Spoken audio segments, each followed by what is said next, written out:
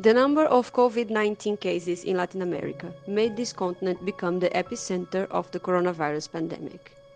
But if Latin America is the epicenter of the pandemic, then Brazil is the epicenter of the epicenter. Hi everyone, my name is Natalia and I live in the beautiful city of Recife in Brazil. Brazil has almost 25% of global deaths, 100,000 by the beginning of August, second only to the United States. These numbers are overwhelming and unfortunately growing. Brazil's efforts against the virus have been obstructed by political polarization and by the poverty of its population. The poor are much more affected by the virus than those in upper classes of society.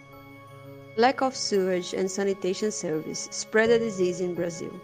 A full 40% of the population lack access to adequate sewage and clean water. How can we stop the virus if almost 32 million people in Brazil cannot wash their hands in their own homes because they don't have clean water? But the COVID-19 came to open our eyes for this problem. Volunteers are working 24/7 to help vulnerable people during this fight. Millions of public sinks have been installed in poor communities to guarantee access to clean water. Soap and other hygiene products have been distributed for the ones who cannot buy.